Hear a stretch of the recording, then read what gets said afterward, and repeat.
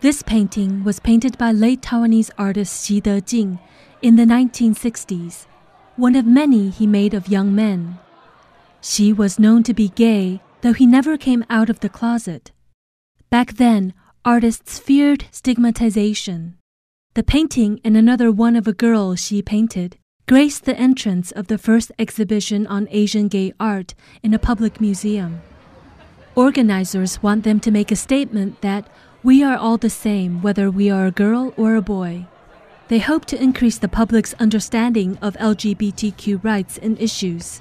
This show is important because it is the first show of its kind in Asia.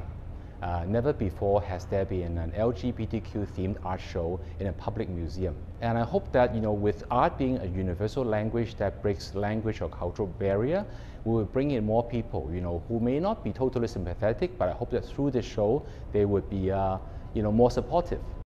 Chinese artist Xia Die said it took him a long time to accept his sexual identity.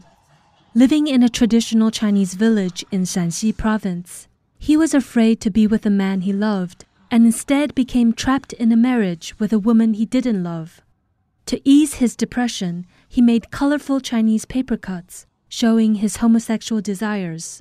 我感觉我自己好像是一种流氓道德行为，好像自己好像是没有什么病，好像我也不正常，当时是这样想的，是那个时候说没有听说过什么名词同性恋、同志。 Unlike the older generation, young gay artists nowadays feel free to express themselves.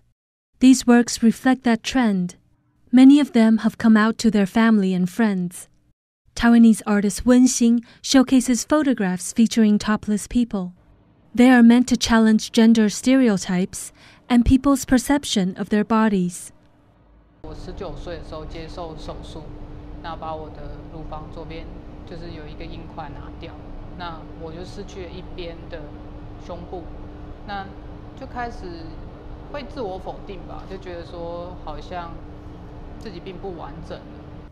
For Singaporean artist Jimmy Ong, his pictures of gay families express his views that gay people also want family and descendants.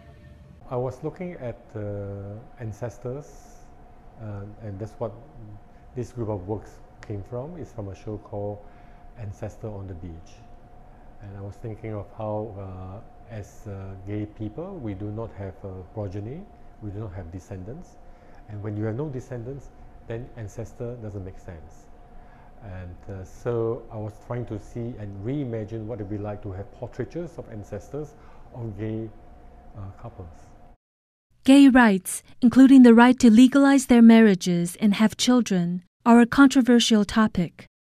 It is not a coincidence that the exhibition was held in Taiwan, considered the most progressive place in Asia on gay issues.